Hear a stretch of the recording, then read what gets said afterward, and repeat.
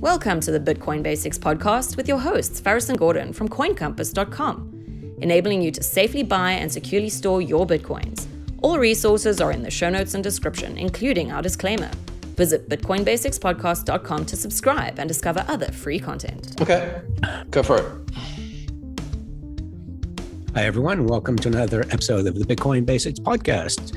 Today is the 23rd of May. The price of Bitcoin is $37,300. The block high is 684,614. I am here with my co-host, Gordon. Gordon, how you doing?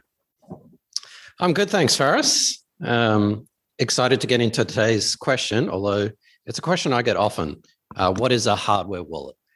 So before we get into it, because there are different kinds of wallets, there's online wallets, software wallets, hardware wallets, paper wallets, metal wallets, and everything in between.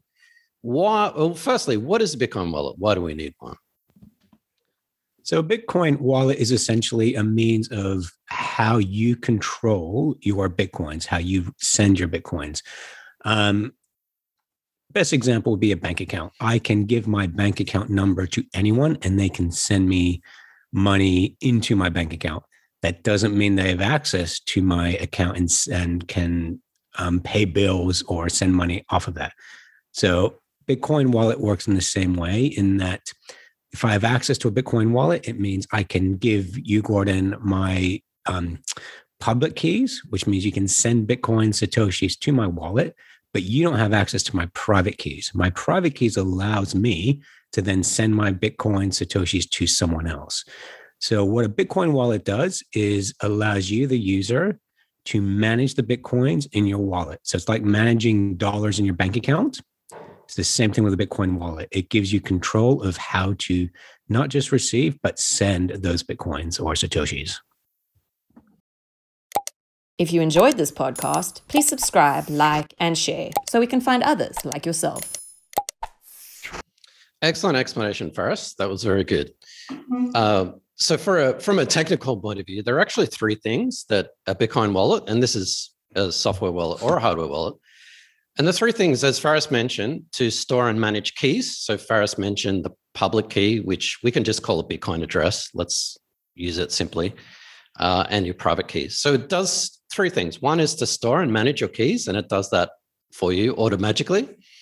The second thing is it signs transactions, and that's a fancy way of saying spending Bitcoins, using your private key to say, yes, I own this Bitcoin address, I can spend Bitcoins. And the third thing is to generate new keys. So when you need a new Bitcoin address, you want to receive, you should always not reuse addresses, create a new address. The Bitcoin wallet handles that for you. So it does all that, and software wallets do that. So whether it's on your desktop computer, your mobile phone, or your hardware wallet, a wallet will do that. But what's the difference between a software wallet and a hardware wallet? Now, we're not going to go too much into it, but basically we want to get across, the advantages and the enormous implications of having a hardware wallet. And by the way, that's not to say that software wallets are insecure. We're just saying a hardware wallet is more secure than a software wallet. So I suppose here again, it comes down to terminology. When you think hardware wallet, well, technically a computer is hardware, but it holds a desktop wallet or a software wallet. So when in the industry, people say hardware wallet, what they're referring to is a way of getting your Bitcoins, private keys into something that you can hold, not connected to the internet. That would be the way I look at it and the easy way I'd explain it to people. There are different ways of doing this. So, for example, there is a cold storage device. These are similar to a ledger and a Trezor, where you plug them into a computer. You then can move your Bitcoins into a Bitcoin wallet created on that ledger or Trezor. So it's like a USB. So that USB has a Bitcoin wallet. You move your Bitcoins into that USB. You unplug it from your computer. There you go. They can't get hacked into. Because they're not actually connected to a computer, to the internet. So for example, if you have a software wallet, this is one where it's on your computer. Now, if you install accidentally some malware, that can find that and steal your Bitcoins. So the trade-off there is if you need very quick access within, seconds or just a minute to your Bitcoin wallet, that's where you would have it on your mobile phone or on a desktop, the trade-off there is security, not as secure as the cold storage device like a USB, where you can keep it locked in a safe and it's offline.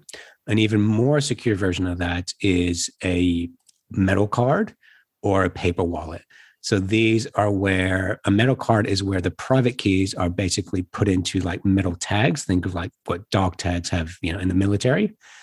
So with those, you're physically typing them in. You're not transferring them across on a computer or a device. So much more secure. But if for some reason you wanted to send those Bitcoins and needed quick access to them, it's not that fast to use. But so again, high security, low convenience. So when it comes to what kind of wallets you're going to use, it depends on your use case. So, we do not advise you keep large amounts of Satoshis or Bitcoins on a mobile wallet or a desktop wallet. They're just, even though they're convenient, they're open to hacking and theft. Excellent, Faris. And I just want to make one small clarification. I wouldn't say a paper wallet or a meta wallet is more secure than a hardware wallet. You're right, it's not connected to the internet. But if you are in an area or your physical location has many people around or whatever, that may be insecure because someone might be able to find it and steal it. But the key point that Faris mentioned is they're not connected to the internet. And that has enormous implications. So if you're comparing your Bitcoin wallet on your phone versus your Bitcoin wallet on your hardware device, as Faris said, there's no operating system. So a hardware device isn't running Mac OS, it's not running Windows 10 or Linux or anything like that. It's running a specialized operating system. So there's no apps. So there's no danger of other applications or your operating system or even your manufacturer getting to that. So that's sort of the main difference. I would say there's two other sort of minor ones. And that is that even though an attacker may be able to get to your mobile phone across the internet, you download an app or visit a website or your computer, there's actually no way for an attacker online to get to your hardware wallet, even if it was plugged into your computer. So they would need physical access to your hardware device. And the last one, and I would probably say the most important one, is that your private keys do not leave your device. And I'll say that again. Your private keys do not leave your Bitcoin wallet. The beauty of that is that your private keys on a hardware wallet stay what is called a secure element or secure enclave. And that's kind of like a hidden CPU. And we've discussed that before. But basically, the massive advantage of that is that when it's time to spend your Bitcoin, with a hardware wallet, even if it's connected to your computer, your private keys don't leave the wallet. Whereas with a desktop or mobile wallet, actually, apps and basically everyone sort of has potentially access to your private keys. So that's a huge advantage. And sorry, one more thing, Faris, and because a lot of people have asked me this question as well. Well, I've got a hardware wallet. Let's say a Ledger. I've got a Ledger wallet. Why do I need to download a Ledger wallet software? So I've got a Ledger physical device, but now it's telling me I need to go to the Ledger website, download their software wallet, and their software wallet is running on my desktop computer. Why do I need to have both?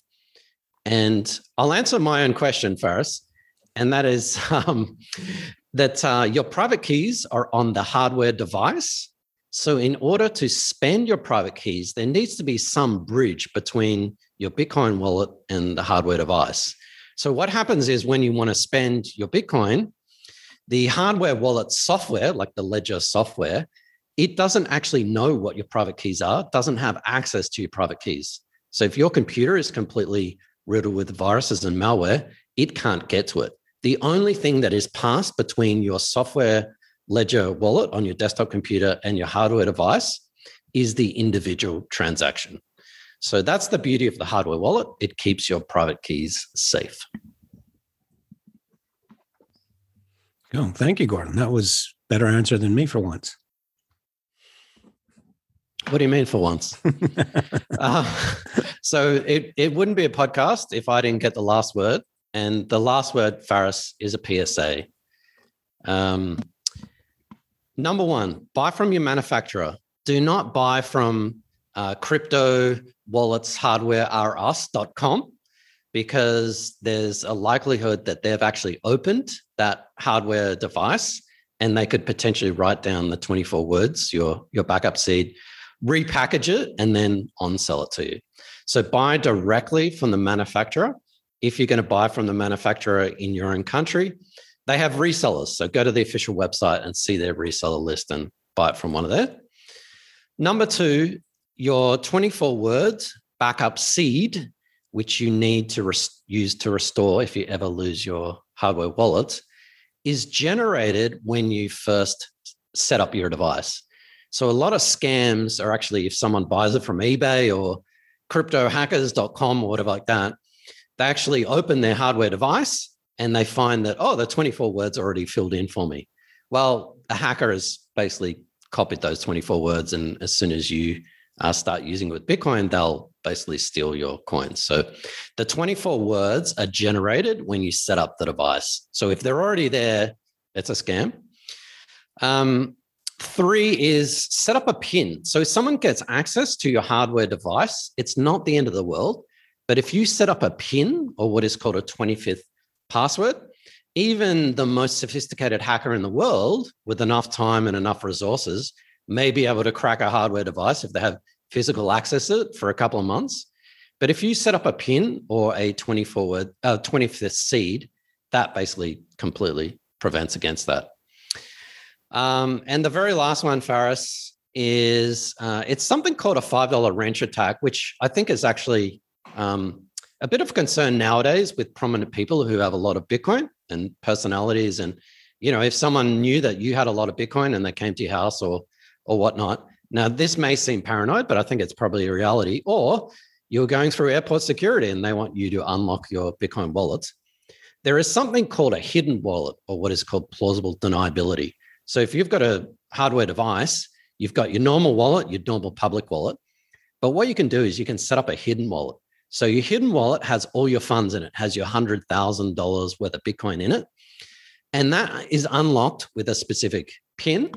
But your normal public wallet, which has $50 or $100 in it, is with another PIN.